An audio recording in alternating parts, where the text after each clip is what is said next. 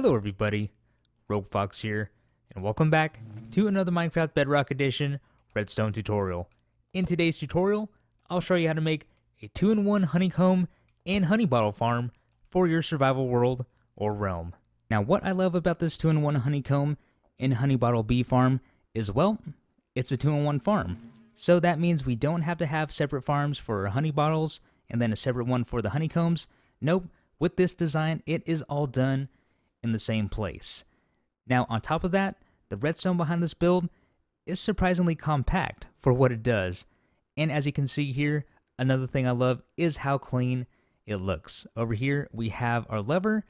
On the left side we have our indication lamps to let us know what we're farming. And then right here in the center we have a lovely view of our bees.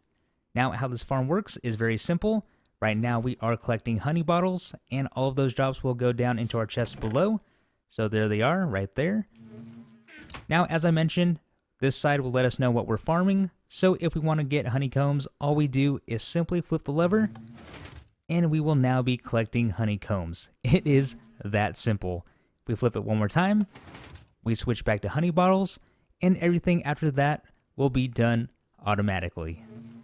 In last week's Bedrock Redstone tutorial, I showed you how to make a simple and expandable automatic honey bottle farm.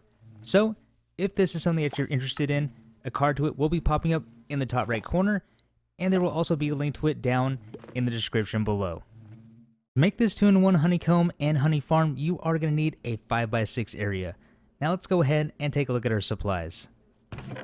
And there we go, there are all the supplies we'll need for today's build. So what we have are 3 sticky pistons, 2 dispensers, 3 repeaters, a comparator, 9 redstone dust, 2 redstone torches, 2 redstone lamps, a redstone block, 1 hopper, 1 lever, 1 hopper minecart, 1 rail, a chest, a beehive or nest, and then we have our building blocks, 6 slabs, 2 glass blocks, 1 grass block, 2 item frames, a flower, 3 bees, and then in our dispenser we are going to need at least a stack of bottles and then a pair of shears.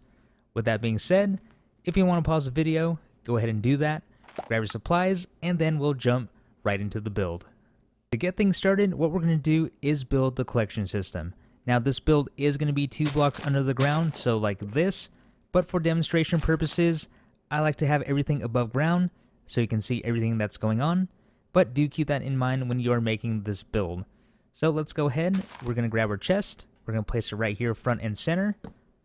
Next, grab your hopper, swing around to the back side, and crouch place that hopper into the back of the chest.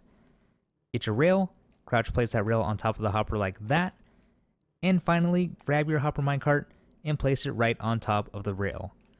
So there we go, that is the collection system all done. Now this is going to sit right under our grass block with the flower, so we can go ahead and place that in right now. So that's going to come up like this. And flower right on top. And there we go. The collection system is all done.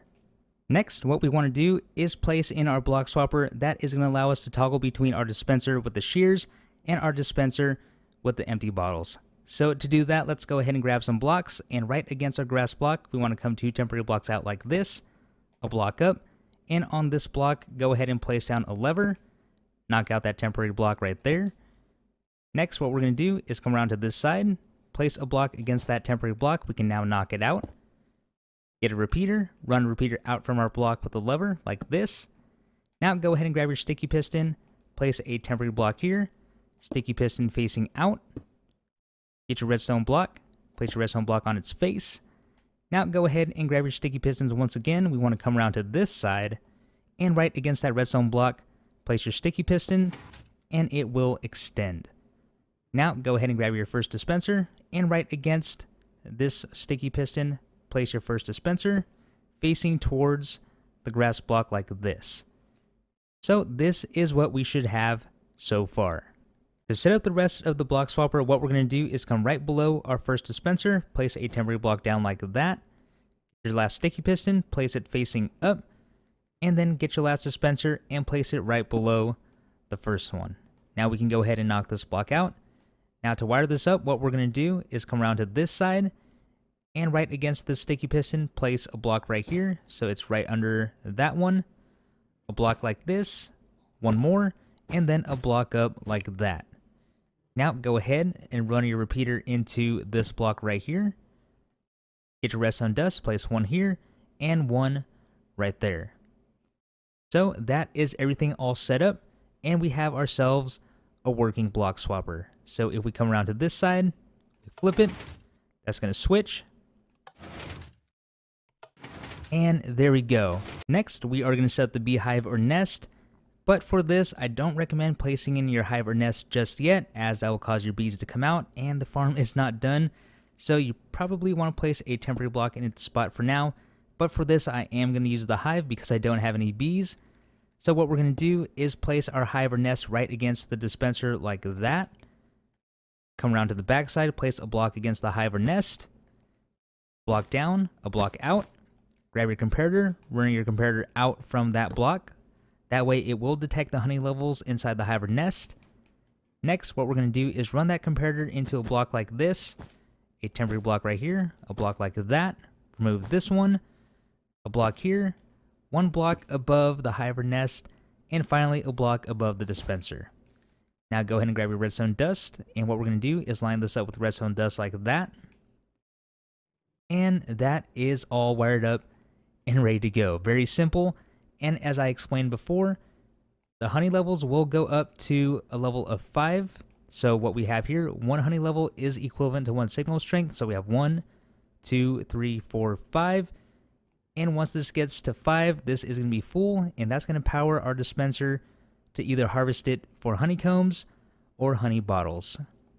And finally, it's time to set up and wire our redstone lamps, because indication lamps are kind of useful for this. We do want to know what we're farming. So to do that, let's go ahead and place a block against the hive right here. Get your redstone lamp, place one right there and one right above it. Next, grab your redstone torch, come around to this side, and against the block that is holding up the comparator, we want to place our redstone torch there like this. Get another block, place a block above the redstone torch. Look at the redstone torch, place another block right here. Grab your repeater, and in this gap, run your repeater into that block, and that is going to turn on the bottom lamp. Now what we want to do is grab redstone dust, and right on top of this block, place down redstone dust. Now this will turn on everything, but don't worry. All we do to disconnect it is grab a block and place it right above that redstone dust. And you can see that disconnected the two lines, preventing the cross wiring, and this isolated this redstone here. Now, what we want to do is place a block right here, your second redstone torch, and place your redstone torch right there. Now, that will invert because this is powering that block, which is causing this torch to invert. And there we go, that is all done. But wait, if we flip the lever, it's not going to do anything just yet. We still need to wire this up to something. So all we do is come underneath over to this side, and right on this block right here, we want to place a temporary block here and block up. And remember, this is where the torch is. So all we do is place our redstone dust right there. And that is all completed. That's going to power that. That's going to wire to this. And that is going to control this side over here. So you can see that did switch over. And if we flip it to give it a test, there we go. We have the switching of the lamps. Very handy, very cool. And the redstone for this build is all done. And like I mentioned, taking a look at it, it is all very compact. Now that the redstone is all done, we can go ahead and finish up the build. So let's go ahead and close our hive. So we're just going to build around it just like this. And we want that to go off to the side for our item frames. One more block up like this to give us that clean design. A block here. 2 glass blocks like this. And to complete the top, all I did was place down slabs. Now at this point, you can probably place in your hive or bring your bees in. Now it doesn't have to be this small of an area. You can make it bigger if you choose to. You just want to get your bees inside. So again, we do want 3 bees inside. 1, 2, 3. Close that off. They are all ready to go. They are nice and enclosed. And the outside of this build is all done. The last thing to do before we're done is set up our dispensers and then let that be indicated by our redstone lamps. Now for the top, what we're going to do is have it be honey bottles. So let's go ahead and place in our item frames first. We want this to be honey bottles and then honeycombs down below. Now since we are currently selecting honey bottles, we can go over here to our dispenser, open up the dispenser, and place in our honey bottles. Now the secret to this is that we want empty bottles in every single slot, because if we don't, let's say we have an empty slot, once it collects the honey will actually go back into the dispenser and cause the build to break. So we definitely don't want that. So to avoid that completely, we have to make sure we have empty bottles in every slot like this. And of course you can have more if you want, and as time goes on, always be sure to come back and do maintenance and make sure every slot is filled with empty bottles. So that is set up. Now for the honeycombs, that is a lot easier. All we do is flip the lever. It's now set to honeycombs, and then we come over to the dispenser once again, and then we place our shears inside, and it is all ready to go. This farm is completely done. And there you have it, everyone. A 2-in-1 automatic honeycomb and honey bottle farm for Bedrock Edition. This is the end of today's redstone tutorial. I really hope you guys enjoyed. This has been Rogue Fox, and I will see you later.